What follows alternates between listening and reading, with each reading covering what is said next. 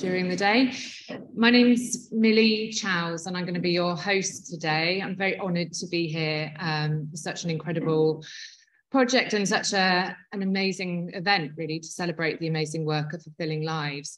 I'm a radio presenter, journalist, producer, and I'm also someone in recovery myself, long-term recovery. So I guess the reason I'm here is because I have lived experience of multiple disadvantage, addiction, homelessness, trauma, mental health challenges, the criminal justice system. So yeah, I had quite a, a difficult period in life, and I was fortunate enough to eventually, after kind of years in and out, falling between the cracks, kind of struggling to get my needs met, I was fortunate enough to find my way into a trauma-informed, gender-responsive treatment centre called the Nelson Trust in Stroud, some of you may have heard of, where for the first time I sort of felt I could bring my whole self, and I didn't have to kind of hide or edit certain parts of myself. And that was really transformative for me.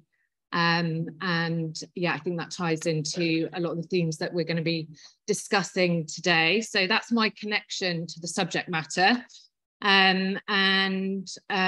yeah, before we make a start, there's some amazing speakers and films and performances for you today. But before we make a start, just want to go through some housekeeping stuff. So we've got toilets just here.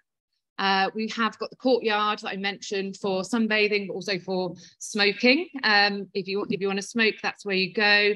There's a fire exit just here, these doors here. So if there was, in the event of fire, we'd just go out here. There's a car park and would be met by staff. Hopefully that won't happen today.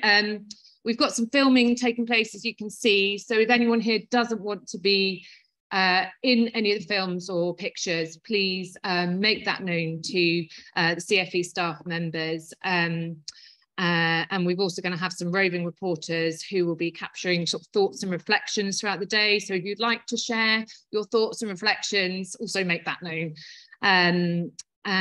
So yeah, for those of you who don't already know, Fulfilling Lives has been an 8-year investment from the National Lottery Commission, the National Lottery Community Fund, in 12 local partnerships across England.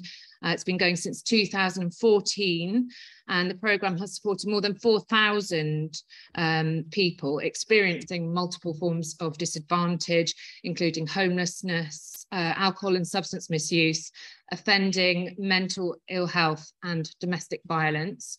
I was thinking about the impact of that.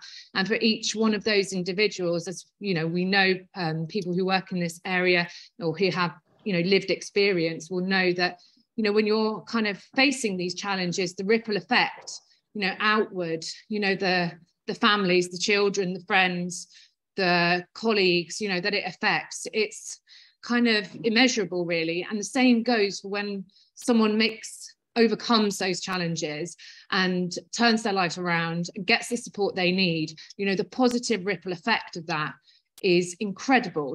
People who recover from these things go on not only to make amazing and fulfilling lives for themselves, but the impact of that for their families, for their children, for their colleagues, for their friends. And something I've noticed as well, amongst my many friends and colleagues in recovery, is that often when people do recover, they have a really deep sense of wanting to change and make things better for other people. And again, I think that really ties into the kind of spirit of what we're doing here today. So we're going to hear that so much incredible work has been done and so much has been achieved. But the issue of services working in isolation and people having a limited say in decisions that affect them do remain. The aim of today is that we're going to celebrate the achievements of Fulfilling Lives and to share the experiences and learning so that we can continue this work to work towards a system that is more collaborative, that offers a more coordinated and person-centered support that really meets people's needs and meets them where they're at. So we have a really full agenda, busy day today. We're going to be bringing you keynote speakers from the Fulfilling Lives evaluation, the National Lottery Community Fund, and performances, poetry, films, workshop sessions, and opportunities for you to network with each other and colleagues and make new friends. We're absolutely delighted today that we're going to be joined by Kemi Badenoch, who's the MP, the Minister for Equalities in local government, faith and communities this afternoon. So please also feel free to tweet about your experience today and any insights and learnings that you're taking using the hashtag #SeeTheFullPicture. So yeah, really looking forward to the day, and I'm kind of getting ready to learn lots and be inspired and be moved. So without further ado, I'd like to introduce one example. So this is the first of 2 short films that we're going to see today. It's produced by Silverfish for the National Lottery Community Fund as a way to sort of capture people's stories and to demonstrate the impact that this programme has had on them personally and how it's contributed to their journey.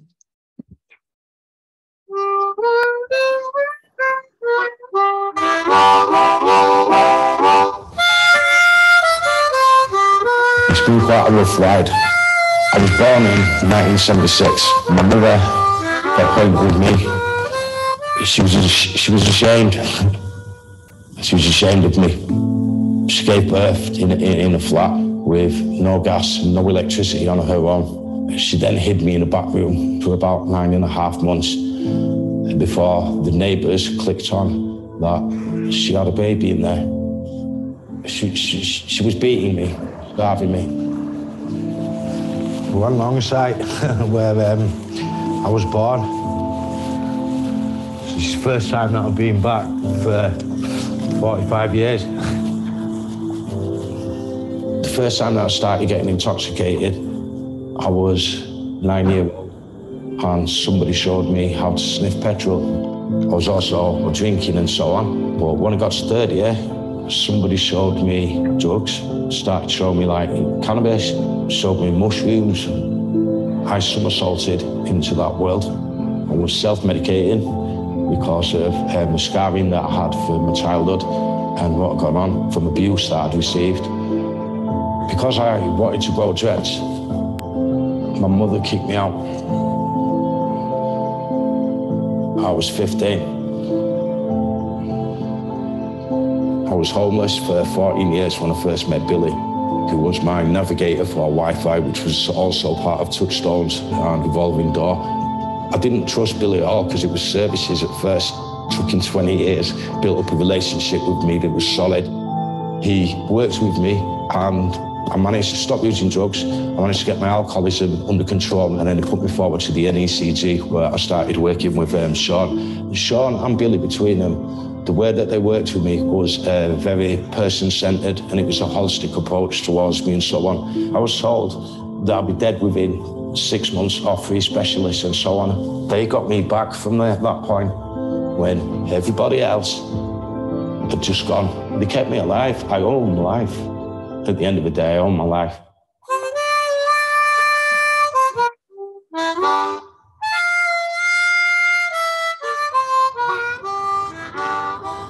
And the thing is, I don't know how I feel. I mean, I'm upset, but I've got to be strong because some of the things that I've told you and the things that I've done to myself and how I've coped with my beginnings and so on, I shouldn't really be here, but I am. And the reason that I am here is to carry on supporting women that are struggling with the kids unborn. And I hope the story that I've told can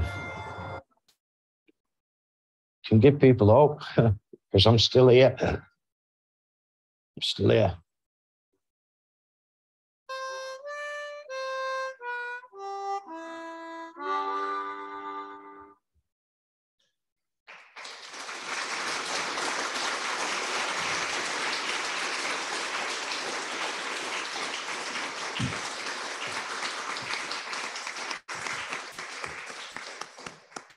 Wow, I think that really hits home about the importance of this work and the importance of relationships and what that, you know, these positive relationships can help people with. Then we have our first keynote speaker. I'm delighted to introduce Dominic Williamson.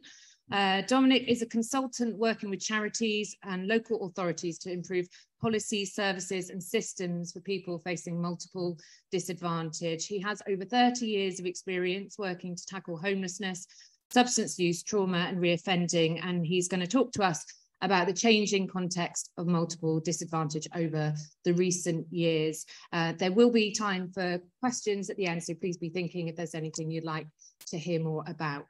Yeah, and here's Dominic. Can we have a round of applause for Dominic, please?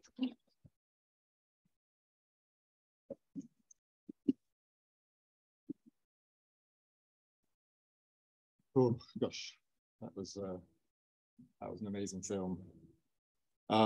Just bear with me a second once I get this.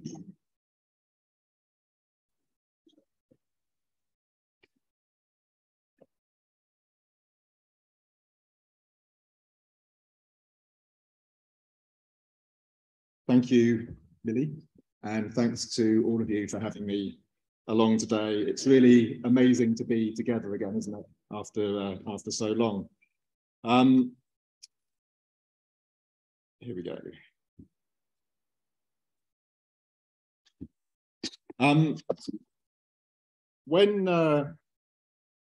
When my daughter was very young, she absolutely hated going for walks.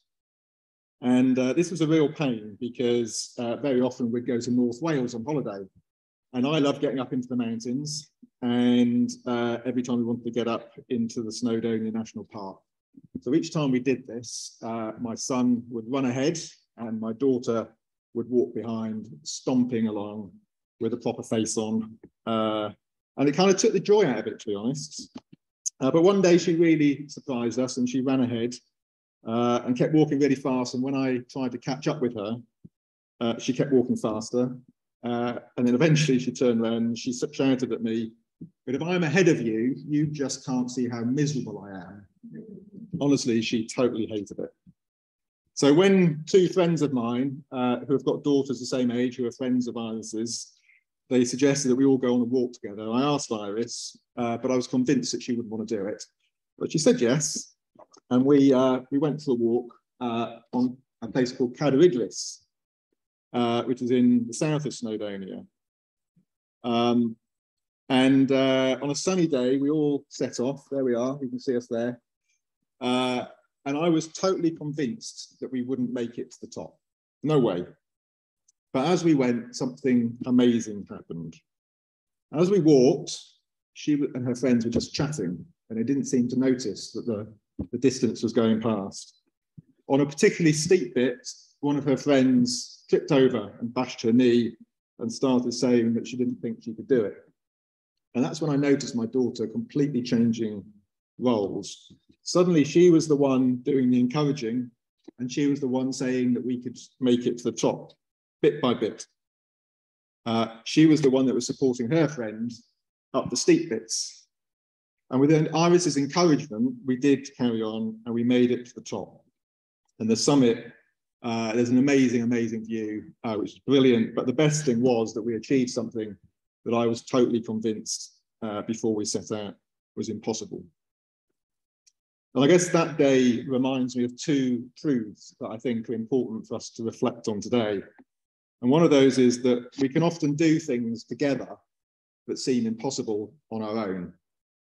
And the other one is that when you do something, when you see somebody who you think is like you doing something, it makes you believe that you can do it too. So I wanted to tell that story also because it's a bit of a metaphor. I'm going to use the metaphor of a journey to think about the Fulfilling Lives programme. Because when you walk around Cadair, you come back round and you get to this point where you can look back and you can see the route you've taken all the way up to the top, up there. So you can see what you've achieved. So today we're standing in the same metaphorical point, if you like, of the Fulfilling Lives journey, looking back on how far we've come and the route we've taken and what we've achieved. From up there, the people going up the path that you were up a few hours earlier look like tiny ants. So I want to look back and I want to celebrate and reflect on some of the learning that we've had over the last few years. And I also want to acknowledge some of the people that have walked that journey with us. And we've achieved some amazing things. But when I look back to the start of the Fulfilling Lives journey, actually what we realise is that we didn't start at sea level. And the programme was building on some really important lessons that we had taken in from the previous few years. And I think it's important to try and understand those and see where the ideas that shape Fulfilling Lives came from. Now, this is my personal reflection on that. Other people will have a different view. And I may be a bit biased, but looking back, I think one of the early landmarks was the establishment of the Revolving Doors Agency back in 1993. Now, this was set up because there were growing concerns that the new approach to mental health in this country, which is called community care in the community, was just not working for significant numbers of people who were getting caught in this revolving door of prison, psychiatric hospital, and homelessness.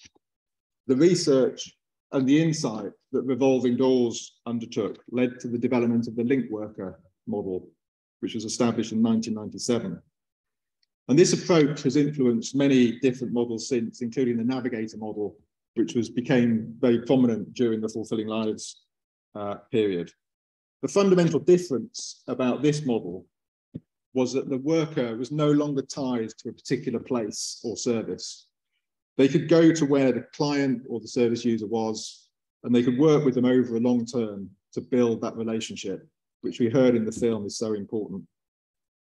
They could take time to build a trusted relationship, and they could stay with the person for the longer term.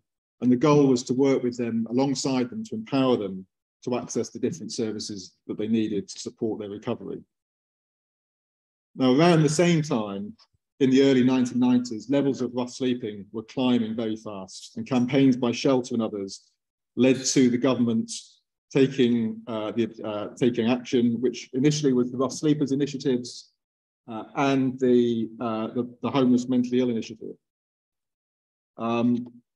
These created specialist supported housing and outreach teams working with people who experienced mental ill health who were on the streets. Then when Labour came to power in 1997, a key plank of their platform was the social exclusion agenda. This recognised that there's an overlap between people's needs, and these could trap people in a vicious circle of harm. A new Minister for Social Exclusion was created, and at the launch of the Social Exclusion Unit, the Prime Minister, Tony Blair, announced that rough sleeping would be one of their first goals. And we're now entering the new millennium. There we are, there's the dome down there. Alongside additional resources to tackle rough sleeping, the government also launched the Supporting People programme.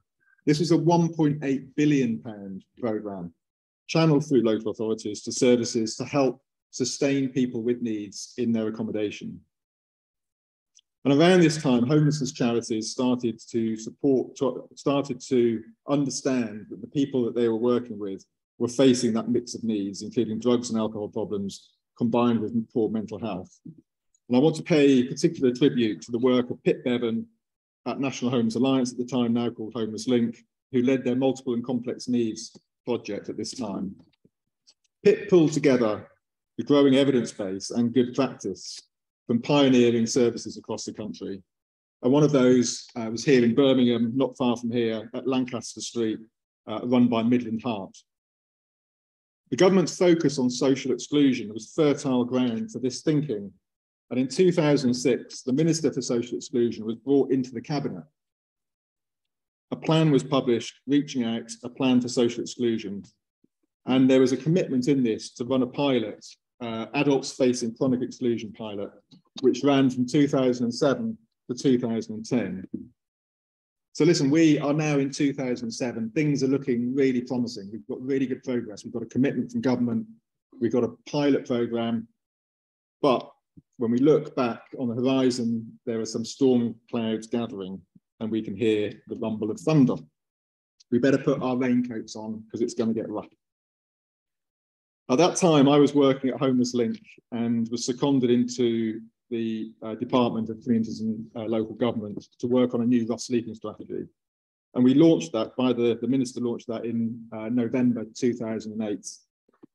In that very week, the storm of the global financial crisis became a hurricane and the stock markets across the world crashed.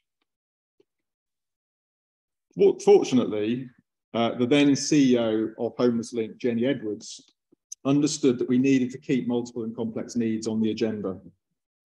And together with Paul Farmer from Mind and other partners, we established the Making Every Adult Matter partnership. Ollie Hilbury was appointed to head this up, and Ollie and his team have done an amazing job over the past 11 years supporting the programme and helping more than 30 areas across the country with the MEME approach. Thank you, Ollie, for all your work and your team's work. A little bit later, on the 6th of May 2010, the general election delivered the hung parliament and the coalition government came to power, and social exclusion as an idea was dead.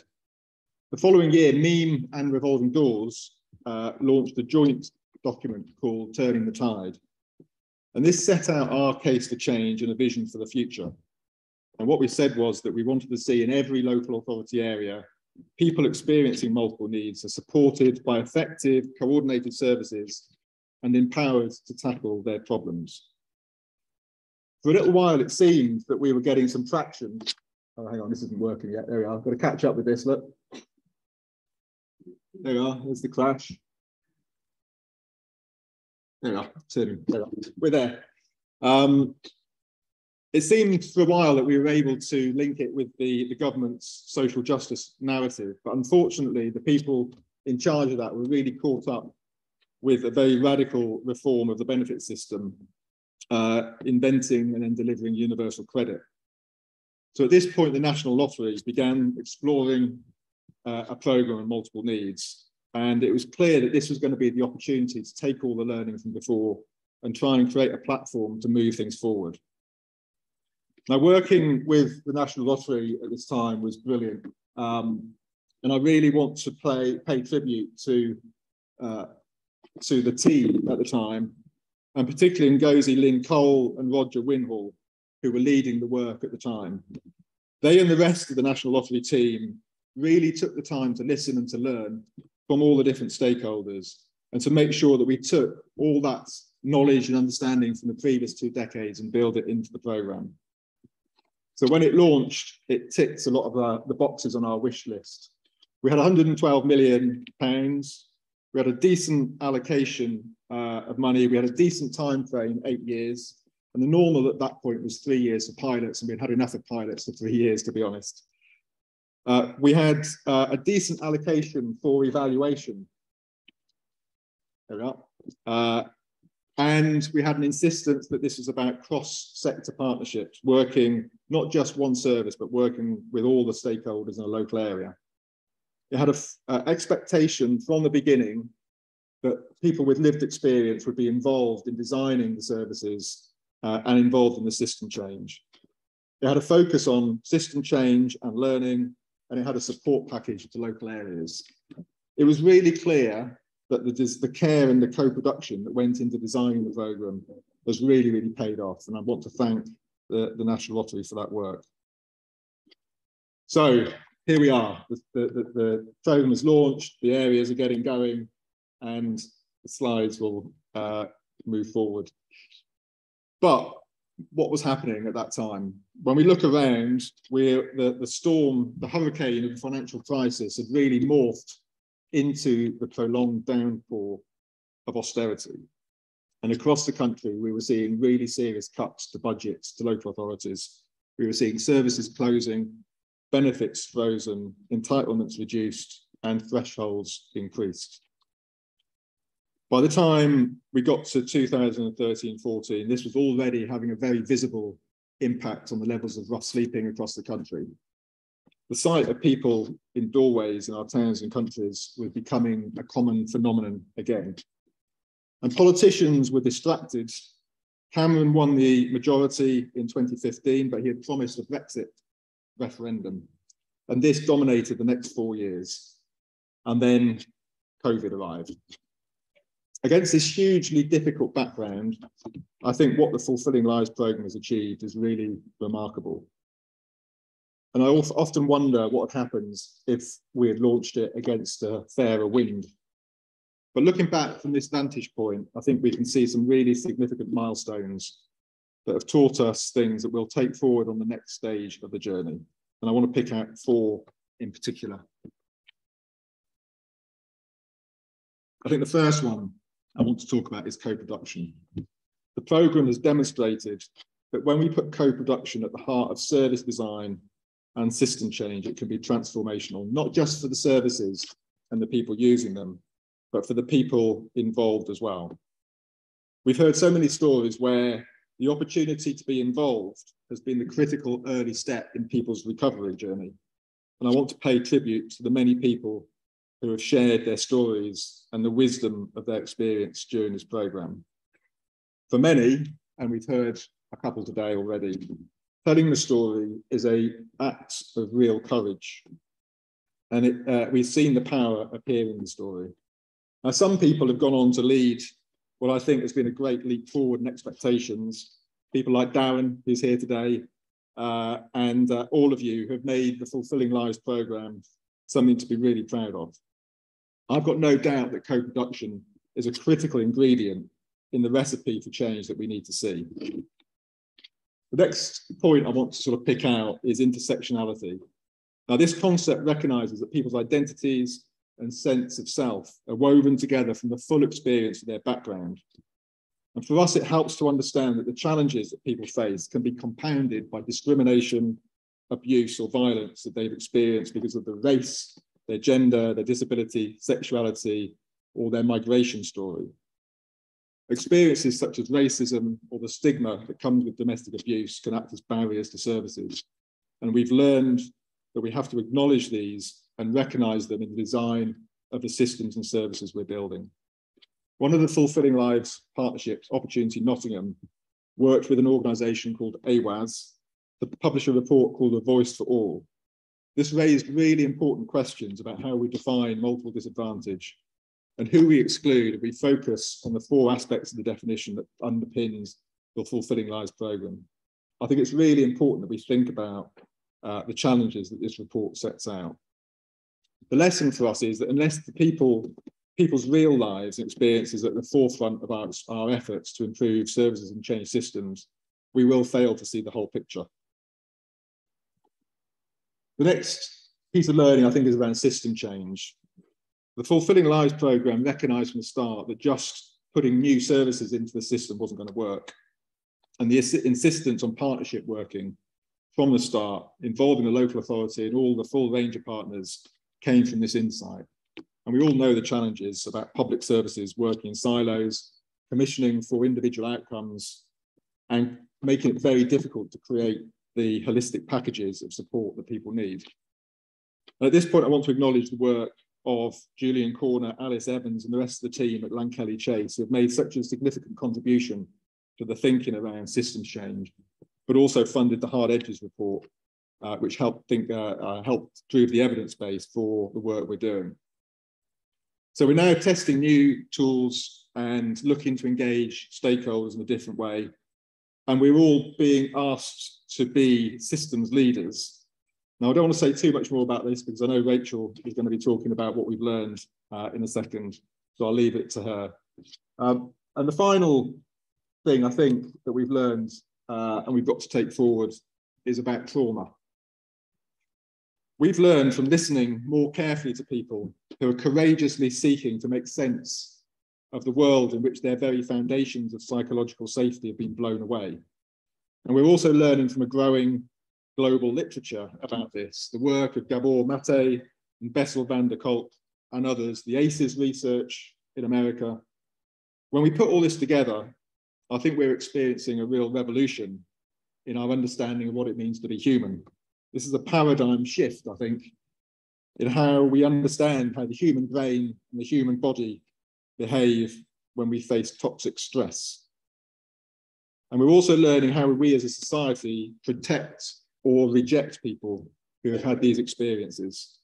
And we're learning about the service models that can make the difference and the kind of leaders that we need to run these organisations. As an aside, over the past 8 years, we've seen how Fulfilling Lives has influenced across organisations. And I was delighted to see this week that SHP, who led on the Islington and Camden area, have just appointed a multiple disadvantage development manager, hi Shamara, if you're here, to keep the agenda alive across their services. Alongside this, we've seen other important developments such as Housing First, which originated in the US, but draws on many of the insights that led to the link worker and navigator models. So here we are. We look towards the end of our journey. And from the beginning, I think we all realized that the 8 years was going to pass quickly. And we were starting to think about the legacy right from the beginning. Now, fortunately, in 2015, we ended up with someone heading that program, the Fulfilling Lives program, that totally understood that that had to happen. And the brilliant Laura Furness, who's here today, and I'm mentioning her because she threatened to heckle me earlier, was totally focused on the legacy of the program. She was instrumental in discussions with government departments and politicians to find a way of embedding all the work going forward. And I'm sure she can tell the story better than I can, but I remember her once telling me that there was a pivotal moment when a group of experts by experience came to a meeting in the Cabinet Office in discussions with civil servants. And it was their stories and their experience that made the penny drop for government. And what happened next was brilliant. In 2019, Treasury announced the spending, the Shared Outcomes Fund, and with Laura and Ollie and others pushing from the outside and some real champions on the inside, they managed to get an allocation of funding for multiple disadvantage. The National Lottery came in with match funding and Changing Futures was born.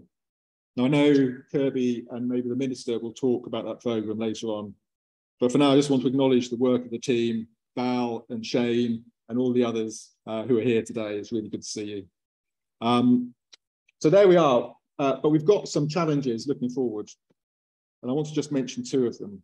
Now when I go for a hike, and from that point, when I look back, what I know is that the next bit is going to be the hardest because I've got a dodgy knee, and actually climbing down is harder than going up. So it's still going to be hard, and we've still got some difficult challenges to look at. The first is, I think, that we need to hone our political narrative and argument to win the long-term support for what we're trying to do. Now, I've used a lot of jargon today: co-production, trauma-informed services, intersectionality, system change. These are words and ideas that is useful for us to use together, but they're not particularly helpful when we talk to the politicians and the public about what we want to achieve. So we have to find the language and the stories to get our message across, especially to those with the political power to make the difference. We need narratives that resonate across political parties and ideologies. And I think we've come a long way. The see the whole picture work is brilliant. Let's build on that and let's take what we've learned to a wider circle of people. We have a brilliant story to tell, so let's tell it. And so at this point, I'd like to pay tribute to the evaluation team, CFE and University of Sheffield, to Rachel Morton, Beth Collinson, and all of her team. When we think about going forward, we've got to decide what we want at the end of the Changing Futures programme. So what are we looking for? Are we looking for an extension of the programme into more areas? Are we looking for a comprehensive strategy for the multiple disadvantage? So let's think about what we're trying to achieve and how we're going to win that argument. And the second challenge, and the last point I want to make, is about how we think about young people. The Westminster Changing Futures programme includes a new team targeting young people. And what they've been finding is that the definition of multiple disadvantage that we use doesn't work so well for this group. They're finding people who clearly have faced real trauma and disadvantage in their lives, who have 7 or 8 ACEs behind them, but they don't tick the boxes for the Fulfilling Lives definition or the Changing Futures definition. They're not yet in that pattern that we see in later in life. Now, this is the opportunity to intervene in those young people's lives and make sure that we divert them off that track that we can know they can be on. I think we need to pay particular attention to make sure we don't leave a gap between the supporting families agenda and the Changing Futures agenda. Let's make sure we really focus and learn how to work with these young people so they don't end up caught in the problems that we're so familiar with. If we're going to stop the intergenerational transmission of trauma, we need to find ways to identify and engage and support those young people. So that's what I wanted to talk about today.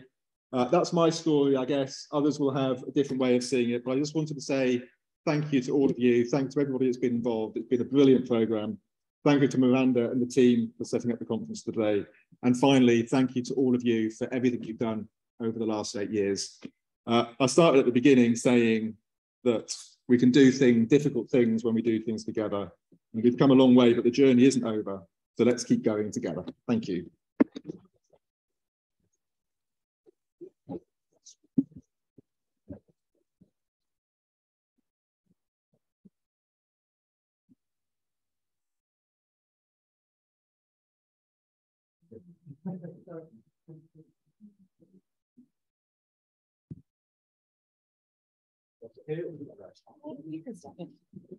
Sorry, I didn't realise there was a mic here. I was trying to get a mic. Thank you so much, Dominic. We have some time for questions. Are there any questions in the audience or any questions online, Chris? Yes, there are. Yes, we've got one from online. So how engaged do you think that decision makers, such as politicians, are in multiple disadvantage?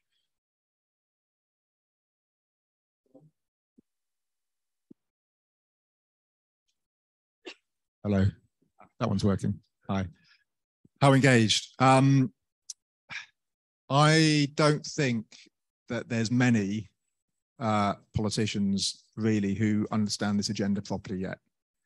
We've occasionally seen over the last few years, we've seen a handful that have really grasped it and have led on it. But I think that's why I said we've got that challenge, because we all know how important this is and what a difference it makes. But I don't think yet we've taken that message well enough out there into the country and into the politicians. So I think that's, in a way, that's our responsibility now. If they're not engaged, that's down to us. We've got to do something about that. We've got the material, we've got the evidence, we've got the stories, we've got the economic data, we've got the outcome, we've got everything we need now to make that argument. And we've got a government department that's bought into this as well. So I think we're in a really good position, but we're going to have to keep fighting for it, because it's very easy for this stuff to get lost. There's a slight change in policy, and this stuff can very easily fall off the agenda. So let's all get really stuck into that. How many people are here today? I don't know, 100 or so.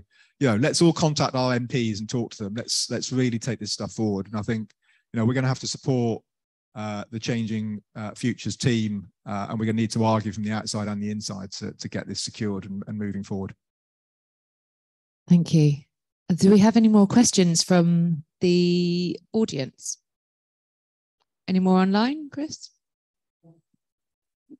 Yes, yeah. So you mentioned that you were engaging stakeholders and moving forwards. How exactly is this being done?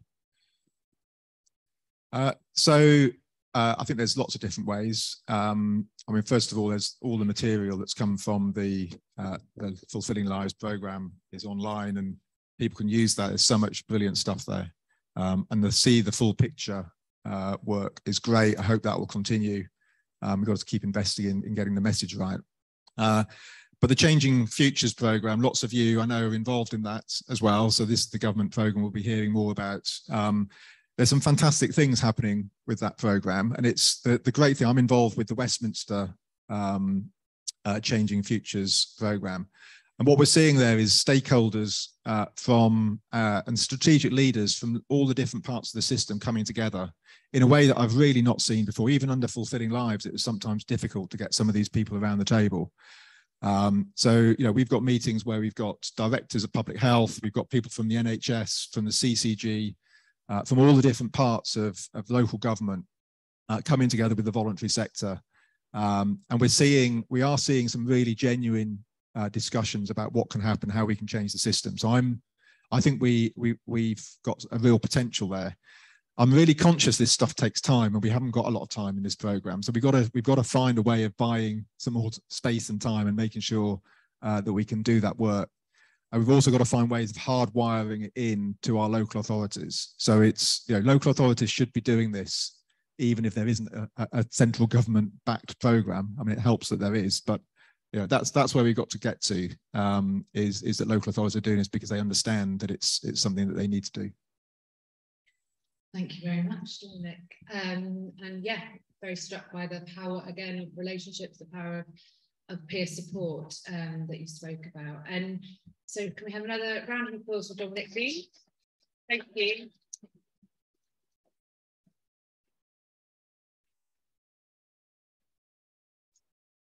So time to welcome our next keynote speaker. By the way, Dominic will be here all day. If you didn't get to ask your question and you felt a bit shy, I'm sure that he will welcome conversations in between talks and in break times. So do grab him if you have something that you'd like to discuss. So yeah, our next keynote speaker is Rachel Morton. Rachel is a social researcher and project manager with many years' experience in the public and voluntary sectors. She joined CFE Research in 2012 and has been involved with the National Evaluation for the Fulfilling Lives programme since the very start, and more recently is taking a leading role in the changing futures that Dominic was just speaking about in the programme evaluation. Rachel is going to share some of the key learning from the evaluation, and in particular how the programme has worked towards creating systems change. So a round of applause, please, for Rachel.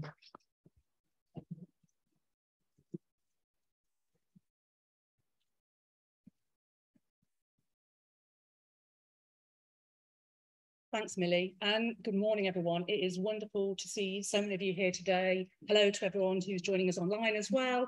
That's a sort of a new step forward for us in sort of this hybrid way of working. Really exciting to have so many people be able to join us from different places.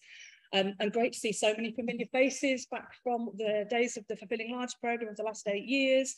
But also really great to welcome some sort of newer colleagues from the Changing Futures programme as well. It was back in 2013 when CFE first got involved in the Fulfilling Lives programme, because actually, although it was an 8-year programme starting in 2014, the National Lottery Community Fund brought us on board as evaluators before the 12 areas had even been decided or announced. So we've been doing this for 9 years now. And back at the start of that, we'd never taken on anything with that kind of length of evaluation. It was huge and daunting and complex. And back then, I couldn't quite imagine what it might be like to be here now 8-9 years later. So it does feel sort of slightly surreal to be here. It's sort of as we approach the finishing line. As Millie said, I'm going to talk a little bit about what we learned from the programme. Where do I point this? There we are. In terms of systems change. So the aim of Fulfilling Lives, very brief recap, was to support people facing multiple disadvantage to access more joined up and person-centred services, particularly targeting those who were had the most complex and entrenched needs and who weren't already getting the support that they needed. As well as changing the lives of individuals, it was about changing that wider system too. That was always a really important part of it. And alongside that, involving people with lived experience, involving people who were getting support from the programme throughout that process. And throughout our evaluation, the national evaluation team and all the local evaluators have amassed a wealth of evidence of learning and insight on a range of topics. And that includes showing the benefit and the impact that the programme's made to individuals. But as the programme draws to a close, one of our final pieces of work has been drawing together the learning and what we found in terms of the systems change side of things. So we've spoken to staff from all the Fulfilling Lives areas. We've held workshops with them. We've had interviews with stakeholders from a range of sectors. So that includes police, public health, housing, homelessness, substance misuse services, and the voluntary sector. The National Expert Citizens Group, NECG, who are now here today, have also been great in that they've gone out and gathered reflections from across their networks of people who've been supported by the programme, people with lived experience, to get their views on how they perceive changes to have happened over the last 8 years. And we've also looked back on the wealth of reports that we've amassed over the 8 years. So this isn't something we've just come to at the end. We've been gathering the evidence as things have progressed. And the quotes in the presentation here today are largely from those wider stakeholders rather than staff on the programme. So we're still analysing the data, we're still working up that final report. It will be published in the next couple of months. But today I just want to highlight a few key themes, some of the emerging findings that are coming out so far and that we thought were worth celebrating here today. First of all, why systems change? Why is this so important when it comes to multiple disadvantage? So I think I don't probably need to make much of a case to the audience here today for the need to do something different when it comes to multiple disadvantage. If you're here today, I'm guessing that's because you recognise that actually not having effective support for people facing multiple disadvantage results in a tragic waste of human life and potential. Since the start of the programme, at least 200 people on the programme have died that we know about. The average age for those who died was just 44 for men and 40 for women. The youngest was just 21. We've seen that waste of potential, and that's just the most extreme form of that waste of potential. We've seen that in the data that we've collected.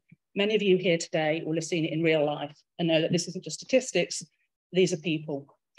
Dominic mentioned the See the Full Picture website, the Multiple Disadvantage Day website. The slides here are from that site, and that website really nicely gathers together a number of human stories of people, so the stories behind those statistics. I urge you to sort of take a look at that if you're not familiar with it already. And again, as Dominic said, this isn't about just putting in some new services or tweaking some of the services that exist. It's about changing the system. So those facing multiple disadvantage and those who work closely with them know that often people will face a complicated system to navigate, one that's too often siloed, impersonal, bureaucratic, and creates unnecessary demand for crisis and emergency services. So one of our reports, and there's a selection of them on the table at the back of the room that you can pick up, one of our reports focused on the challenges just in the mental health system and in getting support through that. And as part of that, we looked at case studies to map out a typical journey, if you like, through the mental health system. And the slide here just shows that journey map. Now, the idea is that you're not prepared to read all that on the screen, but the idea is that it just illustrates some of the complexities and the number of barriers. So everything in sort of purple there is a barrier that we know that people face. And that was just an example of some of them. So those barriers, they're not just about individual service shortcomings. It's about how services relate to each other, the staff, the contracts, the commissioning, the culture, the whole system. So there's that need to focus not just what's on wrong or not on what's wrong with the individual, but what's wrong with the system. And system change should be disruptive, but equally disruption can also create opportunities for change. And I think one of the biggest disruptions we've seen in recent years is obviously the COVID-19 pandemic and the associated lockdown and social distancing measures. This undoubtedly created lots of challenges for Fulfilling Lives partnerships, but it also created opportunities too. So we put together a report pulling together some of the learning and experiences of that time. So did our colleagues at Cordis Bright, looking at the Making Every Adult Matter areas, and the NECG also put together a great report on the same subject. And they all find very similar things, which was that there was, in some cases, a change in perception of what was the major risk, COVID. And so services in many cases became more responsive, cutting of red tape and bureaucracy, people getting assessments much more quickly. And obviously the fantastic work of everyone in actually accommodating large numbers of rough sleepers.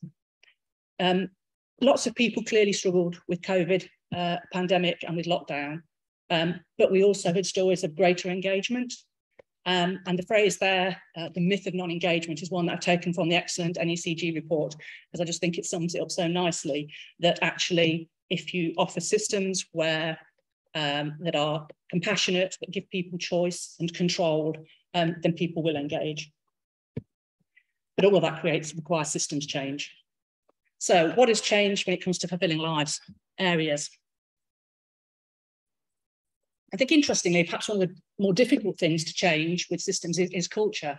But actually, this is one of the things that more people mentioned than anything else, I think, looking at the interviews and the data that we've collected. So I think there is evidence that in those areas where it's been working, Fulfilling Lives has contributed to shifts in attitudes and understanding when it comes to multiple disadvantage.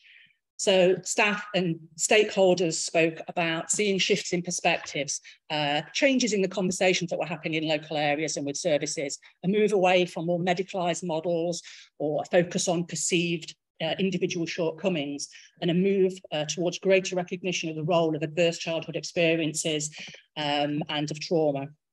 Stakeholders spoke about more understanding, less judgment, a move away from blame, and hopefully reduced stigma as a result. Related to that, interviewees and people we spoke to talked about a greater openness amongst colleagues and services to just do things differently, a recognition that actually what is required here is that whole systems approach. I think we can probably make the case that the issue, as Dominic highlighted, is more visible, particularly in fulfilling lives areas, than it was. It was a voluntary sector-led initiative, but now we've started to gather examples of statutory services in areas beginning to take on board learning and get involved. In several fulfilling lives areas, multiple disadvantage or effective models of support, such as housing first, are being included in local strategies and plans. And things like that are being explicitly mentioned in service specifications. But as we've already recognised, importantly, we now have a central government funded programme that's specifically looking at this issue in Changing Futures. And the fact that we have ministerial interest and the Minister for Equality's local government, faith and communities attending later today, I think that's just an indicator of how that multiple disadvantage is now getting some political attention that it needs. Key focus, obviously, for Fulfilling Lives has been developing and embedding co-production in the system. And again, I think we've got evidence of a shift in areas in that regard. So stakeholders seeing the benefits and the impact of involving people with lived experience. They've heard directly people from lived experience. They've seen how powerful that can be and how that can motivate staff and the need for change. Stakeholders and people with lived experience alike have reported to us a growing interest in co-production, evidenced by requests for people with lived experience to get involved, and a shift away from more mere consultation to more co-production. There's still a long way to go. There's still things to be done. There's still a need to tackle some power imbalances and to make sure that co-production is the norm and is really embedded across the piece rather than just in pockets. But I think there's some real strides made. And also we've heard about more opportunities for people with lived experience to get involved in the workforce, particularly through peer support programmes.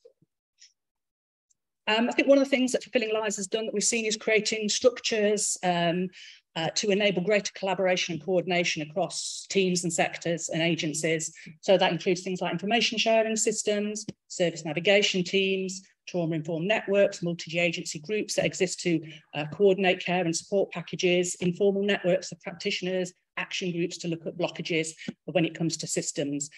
Many of these structures, or some of these structures, certainly look set to continue beyond the programme, some being built into commissioned services. We've heard about the importance of trauma and psychologically informed ways of working. This is something that Fulfilling Lives areas have really championed. And again, our evidence suggests that these approaches are now gaining traction, being more recognised in local areas. Several stakeholders talking about embedding them in business as usual or being writing them into service delivery specifications. And frontline staff are really critical to all of this work. The job of supporting people affected by multiple disadvantage can be difficult, can lead to vicarious trauma and burnout for staff. So it's important again, and I think this is something that was highlighted to us, that the programme has helped to emphasise the importance of support and the need to invest in staff wellbeing, such as clinical supervision, reflective practice and other support. And I think one of the legacies of the programme is the staff that have been involved, that have been working on for the partnerships or involved in workforce development programmes. They're a real legacy. So as they move on to new roles in different sectors, they take hopefully their knowledge, their learning, their outlook with them. And so we can spread the learning that way.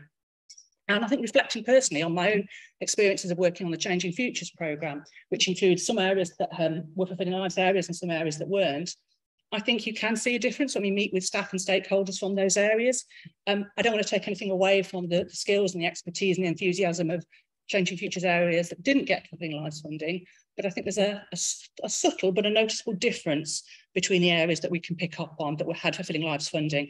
There's sort of something around a maturity of relationships and depth of thought and conversations that we see in those areas that I think is sort of testament to the benefits of having this funding and this sort of extended period of learning to develop those relationships. I want to go on to talk a little bit about the sort of mechanisms for change, the sort of things that partnerships actually did that we seem to have been associated with having some impact. Again, just a few other sort of highlights and some common approaches that we've picked up so far. Learning programs. Partnerships have created opportunities to upskill the workforce. So traditional training courses and communities of practice as well. And these seem to have found a ready audience from sectors who are hungry to understand more about trauma-informed ways of working and about adopting a systems thinking approach where that often isn't available in their organisations. And involving people with lived experience in the design and delivery of those training courses, I think, has been really impactful. So it creates a level of authenticity and impact that training courses without that involvement don't have. I mentioned the range of structures that have been set up by Fulfilling Lives areas. I think so much of what's been beneficial about the programme comes down to relationships, whether that's building trusting relationships between support workers and the people they support, but also between staff, different organisations, different sectors, between commissioners and commissioned services. And so in the course of our evaluation, we've often found that those structures, those multi-agency groups have had benefits beyond their initial purpose because they've provided a forum, whether it's informal or formal, for people to come together, to talk to each other, to get to know each other, to build those relationships, to understand what each of the services do, what your priorities are, what your particular pressure points are as well. And that's all helped to develop that understanding and a collaborative approach. And sometimes those groups coming together for one thing can be a springboard for people going on to do something else. Pilot and demonstration projects. So much of what Fulfilling Lives did was about demonstrating we can do things differently. And so that could be things like having first pilots in a number of areas, demonstrating accessible psychological and mental health support is possible for this group, specialist support for women, personalised budgets, peer mentoring programmes and so forth. And sort of by gathering the evidence and the learning from those and getting the word out in local areas, that's generated sort of interest from other partners who've seen what's been achieved and are interested in finding out more. So related to that is there's just been a huge wealth of learning and evidence. So the stuff that we've done nationally, but also each local area has often commissioned their own external evaluation, but that's all been supplemented by teams of really talented and passionate in-house learning evaluation staff who have provided data analysis, case studies, toolkits, briefings, blogs, short films, you name it. And much of that is collected on the evaluation website. It's a real resource. And I think, again, that's sort of building up an evidence base that's hard to ignore.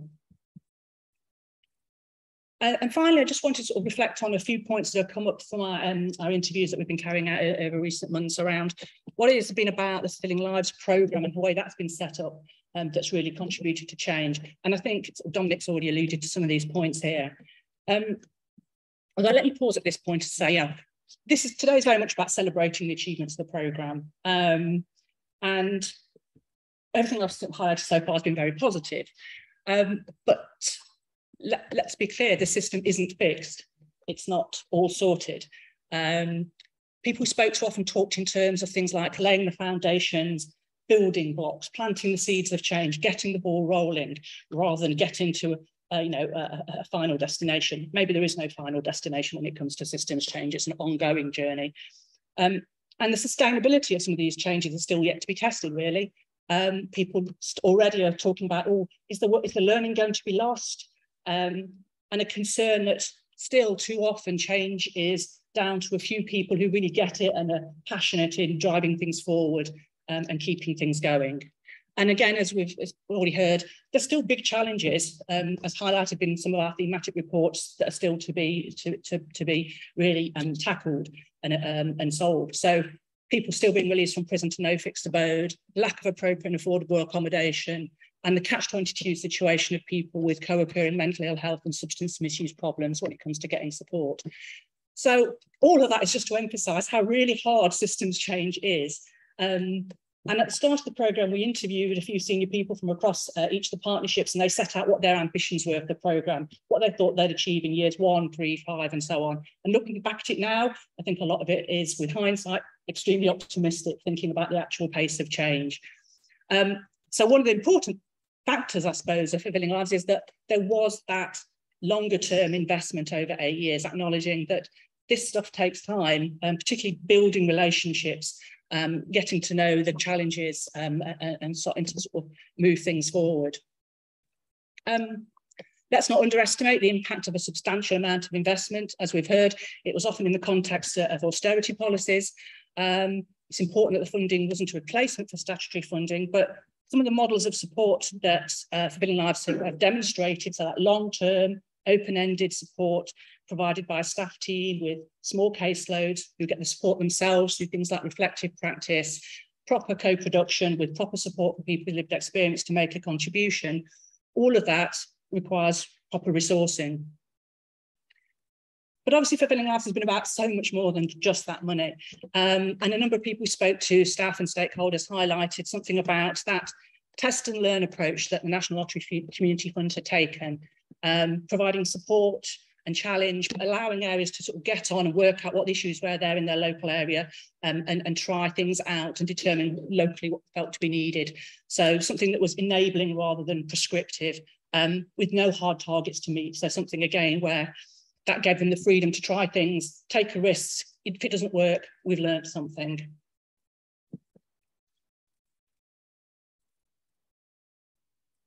So that's just sort of highlights, I think, that we've got so far. As I say, we're working on that final report on systems change, which we published in the next few months.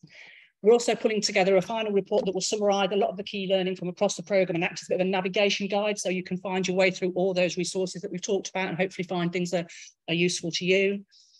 We've also been working with the Journal of Housing, Care and Support on putting together a special edition, which we published in September, and that includes articles from across the partnerships on various aspects of multiple disadvantage. So again, another legacy of evidence, and all of that information can be found on the evaluation website. And we've got some hard copies of some of our reports at the back of the room too. Just a final thought I want to leave you with. So this is the words of a partnership staff member who we spoke to, and we asked them to reflect on whether they do things differently. And of course, there are always things that you might do differently with hindsight, but then perhaps there would be less learning. So this person said, it's the journey. I think journey is going to be a big metaphor for today. They said, quote, it's the journey. It's not just where we got to. I think we had to go on that journey to develop the values and develop the ethos, end quote. The journey of Fulfilling Lives is coming to an end. Another one is just beginning. What a ride it's been. Thank you.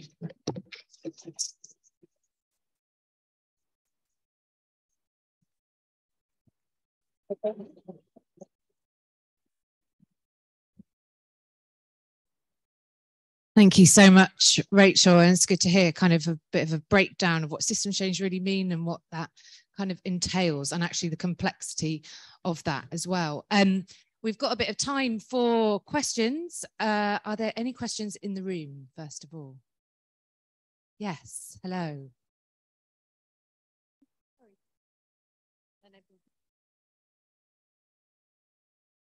Hello, can you hear me? What has been your highlight of working on the national evaluation? Hello. Hi. I think one of the key things that's come out from across the evaluation in particular is the importance of relationships. And so I think my highlight for me is actually the people that we work with on the journey. So I didn't include it in my presentation, but it's a really good opportunity because I want to pay tribute to the partnership leads, the evaluation and learning leads, all the staff at the Fulfilling Lives partnerships, the experts, the National Expert Citizens Group. It's been absolutely amazing working with you all. We've asked a lot of you. So we've asked you to sort of set up interviews for us, introduce us to stakeholders, introduce us to beneficiaries, host workshops and focus groups, collect huge amounts of data, process it and send it to us. And you've done it all. And we wouldn't be able to do it without that contribution from the partnership. So yeah, thank you all to that. And thank you for the question. I think that's probably been my highlight. We've met some and worked with some amazing people. From an evaluation perspective, Rachel, did you use any methods that you hadn't before? Oh, blimey. Yes, I mean, this has been a huge learning journey as well for us as evaluators. I think just dealing with such a big program, a long-term program, we've had to be flexible. Things have changed. The program's developed. The context has been consistently changing. We couldn't imagine when we started out back in 2013. I mean, we talked about what things might occur, and we thought, well, there's going to be at least one general election, but I don't think we ever saw quite exactly what the future entailed. So we didn't, no one foresaw a global pandemic. So that's forced us to make greater use of online and virtual methods. We've had to be very flexible. We've tried things and not everything has worked. So we worked to gather information from a group of people that is quite difficult to gather information from about their experiences. We have to be very careful about that. I think we've learned a lot about doing that. We tried to gather information from a comparison group, and we did get some useful data on that. It didn't work out as quite as we planned, but again, I think we've learned a lot from doing that.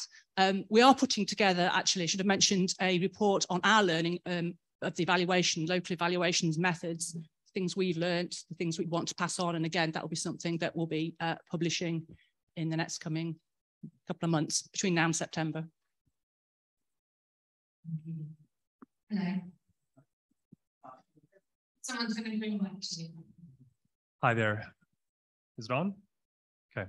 My name is Josh. I'm from Canada, and I'm here because of some of the fantastic things that I've seen relative to the narratives around changing futures, et cetera. In my country, we've had tremendous trouble integrating programs, creating wraparound supports for individuals, et cetera, in part because of selling the concept and the notion to decision makers. And I think to sell it, we're going to have to talk about the opportunity to, for example, generate downstream savings. It's very instrumental and very, it's not a great way of explaining it.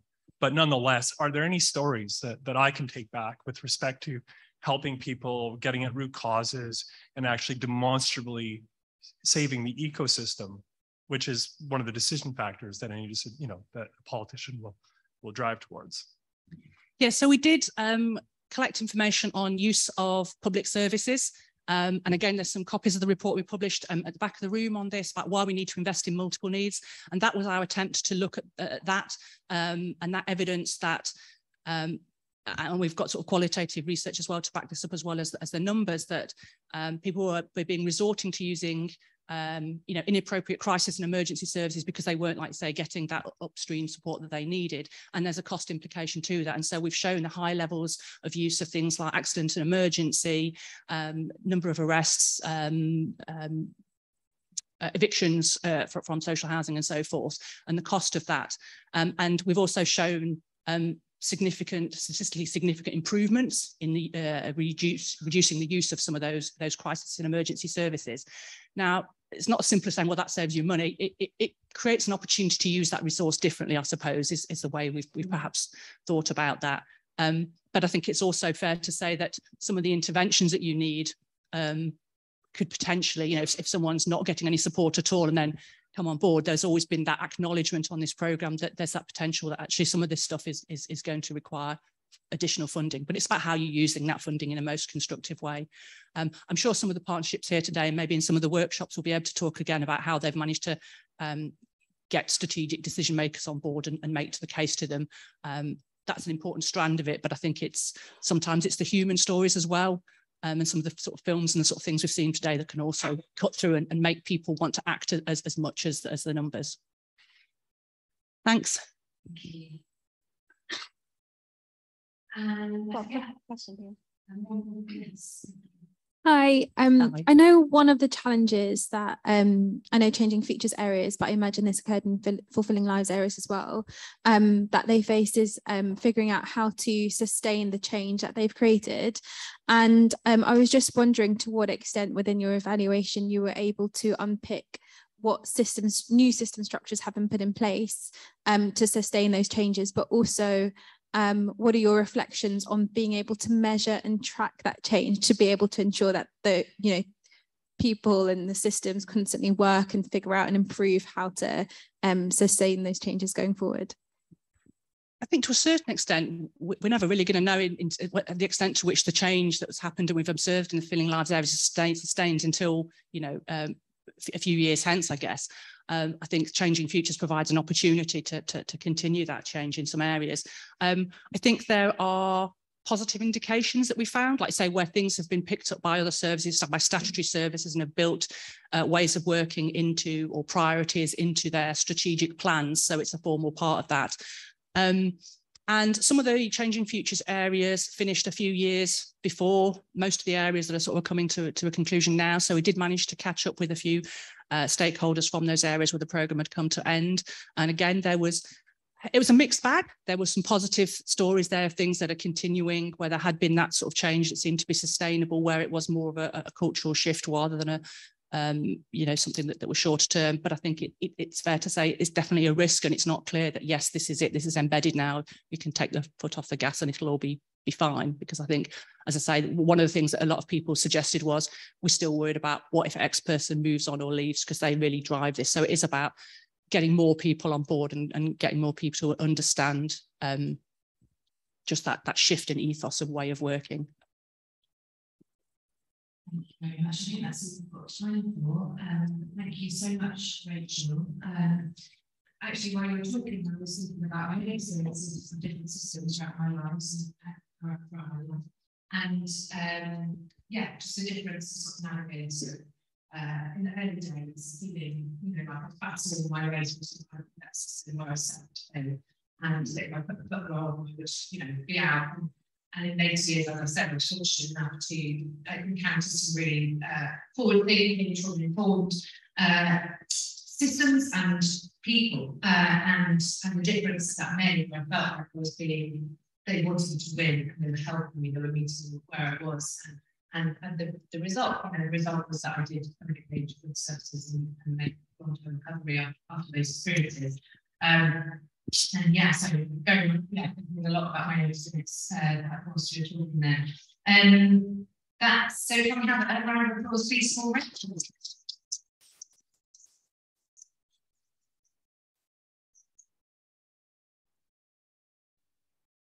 And so far we've heard from professionals working within the field of multiple disadvantage, but now we have, very excitingly, I'm very excited about the start of the programme today. We have a performance, spoken word performance from an incredible artist called Surfing Sofas.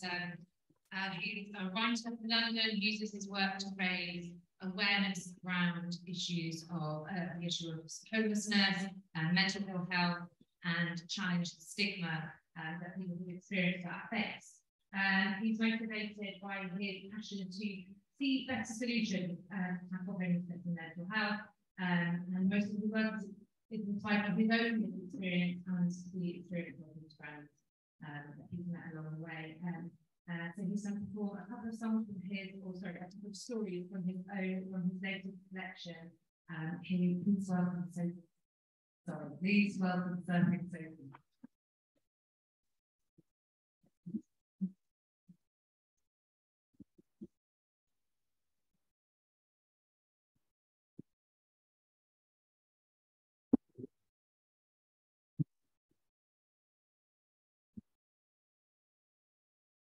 Before I start, has anybody ever seen me perform before? No? You're in for a surprise, because when I do, I always make a fool of myself, like the step over there. And don't worry about getting my name wrong. I get it wrong all the time. As you heard, my name is Nervous Sofas, and I'm a surfing wreck. I'm surfing sofas. I'm a nervous wreck. I don't know why it always goes down like this if we do one of these readings. But thank you guys for having me here today. I'm going to try and make this a little bit entertaining. I'll tell you what usually happens when I do one of these readings. For me, it's like a gamble of how the audience is going to react. They either might cry, they might smile. Majority of the time, they do laugh because I make a buffoon of myself, not intentionally, it just always happens that way. But I want to share some poetry with you guys today. Once again, named Surfing Sofas, got the little man surfing on the sofa there. And most of my work is based around stuff like homelessness. And I think I want to start with a piece today called Invisible Broken Wings. And I think you guys will be able to get the gist of it. Also, I'm not a good speaker. I'm nothing like Rachel and Dom and Millie. I'm just, I come, I read, I go. So I should probably sharpen this, get on with it. All right. I've met angels who were sent from heaven with the best intentions. Their mission was to perform miracles, grow and sing. Some of them were led astray down miserable roads of sin. Now they sleep on the streets with invisible, broken wings. Their hearts remain warm, even though they live in the cold. Now, some have given me food, some have given me clothes, some have given me tears, and some have given me jokes. And when I needed it most, some have given me hope. Angels with invisible broken wings who deserve to fly. But their feathers were plucked and they were left to hurt and cry. Their dreams were burnt alive, but like a phoenix, they will rise once their feathers grow back, and then their dreams will be revived. Now, I've met angels who were sent from heaven with the best intentions. And although some were led astray down miserable roads of sin, they fulfill their mission to perform miracles, grow and sing. And I pray they can heal their invisible broken wings. Thank you.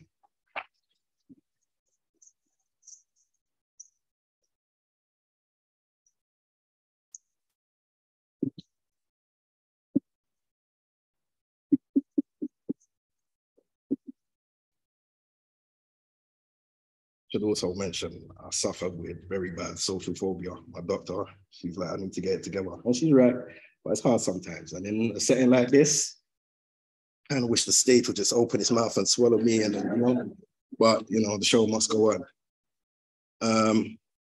This next one,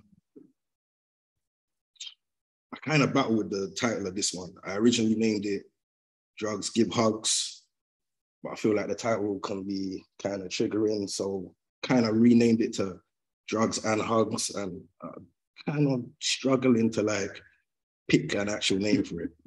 So with what I've told you, you could take it as whatever, and you give it a name even, and I'll just read it. All right. My tissues, because I've got a bad habit of crying sometimes. Okay, now, many people are quick to label addiction as a reason for homelessness, but are slow to label anything as a reason for addiction, except for what I see, in my opinion, to be reasons full of fiction. Now, some believe that addiction is a choice, and some believe that it's genetically deployed. Some believe it's a disorder of the primary brain, and some believe that it's a personality trait. But once you've really empathized and analyzed it, some have severe traumatic pain, which they have to fight with. Some attack it with rocks to crush it, pacify it. Some attack it with syringes of stuff which can tranquilize it. Drugs are evil, and some drugs are lethal. But it's easier to get love from drugs than it is to get love from people. I mean, maybe the world some feel so unreal that when no one will hug us, those drugs will. I mean, it might be hard for me to get a hug from you, but it's easy to get drugs, and drugs can do what a hug can do. Like, studies prove that hugs can boost dopamine, serotonin, endorphins, and oxytocin, those happy hormones that drugs can boost. Also, whenever we experience physical pain, pain regulating opioids are formed in our brains. And when we experience emotional pain, those same pain opioids are formed in our brains, which means our brains respond to emotional pain and physical pain in very similar ways. Now, maybe these substances people are known to abuse are the bandages which ease their emotional wounds. Did you know rejection causes the brain to produce the amount of pain regulating opioids that it would if a knife cut you? That's what rejection does. The brain responds to rejection as if it was a knife wound. So how many times have rejections in life cut you? Imagine growing up neglected with childhood traumas, then trying drugs for the first time in your life. That feeling of receiving the hugs you never had and knowing these could be obtained at any time for a price. There's people who risk overdosing for hugs that come from drugs. What these people could do with is some compassion and love and people that they can trust so that they can open up. They need compassionate ears, a helping hand, or a hug. But if you're scared to touch them, it's fine. The drugs will hug them. And if you choose to hate them, it's fine. The drugs will love them. No. If you're scared to touch me, it's fine. The drugs will hug me. And if you choose to hate me, it's fine. The drugs will love me. And if you choose to hurt me, it's fine. The drugs will heal me. But because of your rejections, the drugs will probably kill me. Thank you.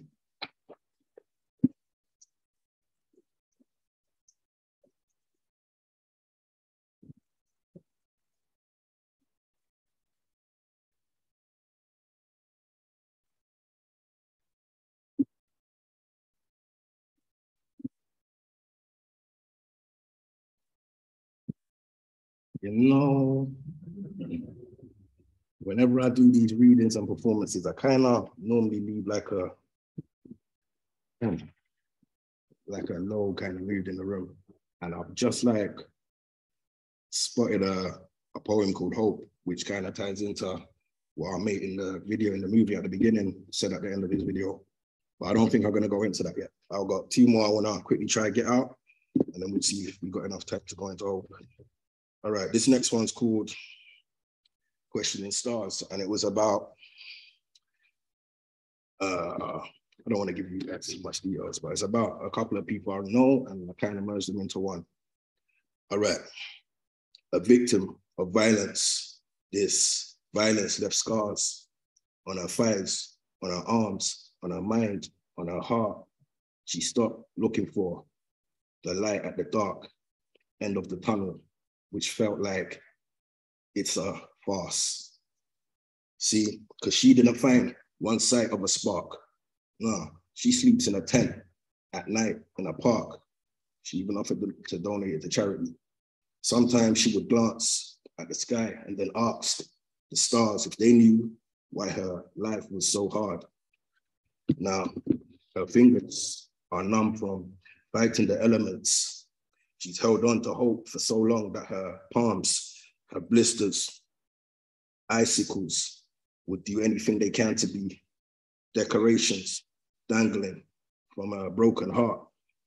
Her soul is exhausted and her feet are sore from the long walk on life's rocky road. To prevent winter's icy breath touching her skin, she cocoons herself in a sleeping bag chrysalis. Now it's late and it's cold, silent and dark. She sleeps in a tent at night in a park. Sometimes she would glance at the sky and then ask the stars if they knew why her life was so hard.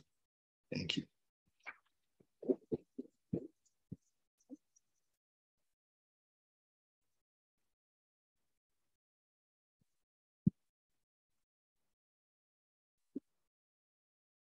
You guys want to hear one of my favorites? All right, this one's called Where the Heart Is. And I like poetry because it can challenge old ways of thinking, it could inspire new ways of thinking, and sometimes it could just be nothing, just be words. But this one, I wanted to challenge the old idiom, how do you pronounce it? Where the heart is. All right, let's go. They say home is where the heart is, correct? Well, let's take that out of context. If I'm heartless, am I homeless? If I'm homeless, am I heartless? They say home is where the heart is. Yeah, I'm homeless, but not heartless. So what am I meant to think when they say home is where the heart is? See, they say home is where the heart is. Yeah, I struggle to accept this because I do not have a home, but I know just where my heart is. And I know I have a heart which I used to care for others who are sleeping on the streets through all the coldness and the hardships. They say home is where the heart is. But I do not have a home. I sleep on sofas and on carpets, feeling hopeless, trapped in darkness. When I'm homeless and my heart sinks when winter begins. Because I know people on the streets who might not live to see spring. I made a friend who used to sleep on the streets. I used to give clothes and food to him and his dog. One night he held my hand and proceeded to weep. He squeezed the hell out of my hand. I heard a couple bones crack and said, sorry. One night he held my hand and proceeded to weep and said, he don't know how long to live he has got. Now he told me that he lost his wife, lost his home, and lost the life he used to have, and now he's on the streets and don't know what to try. That night, I remember telling him to keep strong. Now, can I please have a moment of silence for him because he's gone. Rest in peace, Patrick. Now, he had a kind heart and spoke politely too. He even offered me pizza and Chinese food. He told me he would die homeless, and he did. So sometimes I sit and wonder, will my time be soon? Freezing cold and broken-hearted. Yes, we're homeless, but not heartless. So what are we meant to think when they say home is where the heart is? Thank you.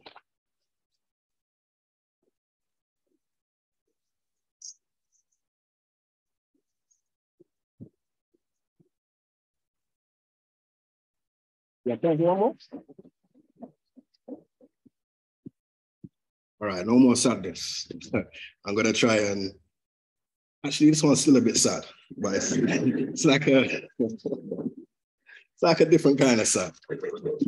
Okay, this one's called Hope, and I haven't practiced it in such a long time, and I didn't expect to be reading it in front of you guys today. So please forgive any mistakes. Okay. There have been many troubled times that have caused me to lose my hope. Too weak to swim, prepared to drown, but first I choose to float in an icy cold, sorrow-filled river of my own tears. That sad, dark place with no glimmer of my hope there. I'm all my hope, then begin to drown, sinking down. Then surprisingly, the hope that I just could not find somehow ends up finding me. Its peace revives the fight in me. It reignites the light in me. It realigns my eyes to see there's heaps of time and life in me, reminding me that there's times that we need some time to cry and ease the pain we feel before it tries to eat us up inside, then leave. Who knows about that kind of pain? I say all this while I hope better days will come to you. And while you go through testing times, I hope your hope will comfort you. Can you think back to a time where everything was going wrong? where it felt like your world was gonna end and your hope was gone. It felt like the only company you had was your troubles. And the more you tried to get rid of them, they happened to double.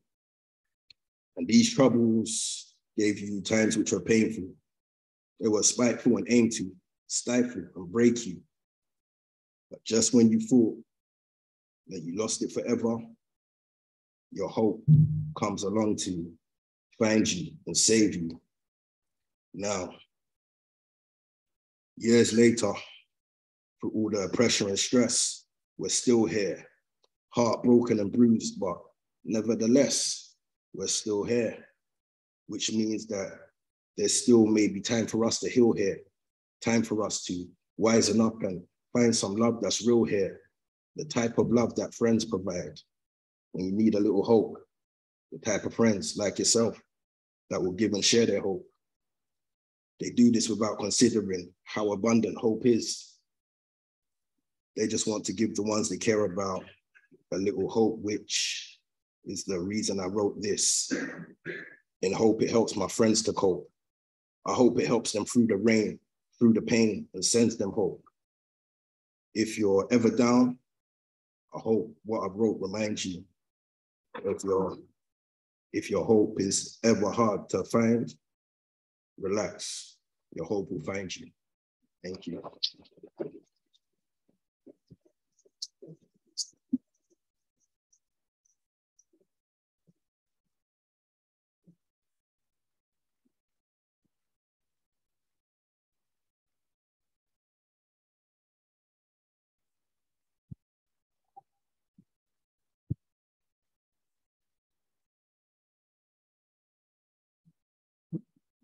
Standing ovation. That was so powerful. That was absolutely incredible. And your voice is amazing as well. As a radio person, I'm all about the voice. That was absolutely amazing, and a definitely amazing note to leave this first section on the note of hope and creativity and turning your pain into something beautiful.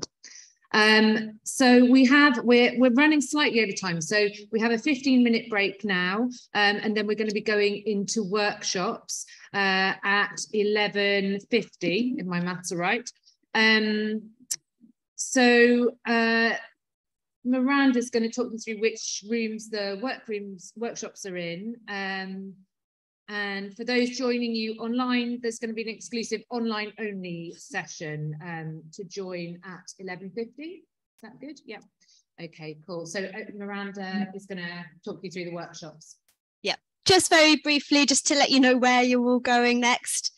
So over there, where I'm pointing at the back of the room, is workshop 1, which is multiple disadvantage and community exploitation from Fulfilling Lives, Lambeth, Southwark, Lewisham. If you are in workshop 2, it is just in the middle. You can't actually see it from here, but you can access it from either side. And that workshop is the National Expert Citizens Group, who share their learning from Fulfilling Lives. And then finally, if you're in workshop 3, it's right here. And that one is Ripple Effect, a guide to systems change with Fulfilling Lives Southeast. Oh, and sorry, you can look in your pack, which is where you will find out which workshop you are in. Thank you. So yeah, 15-minute break and back at 11:50. Thank you so much.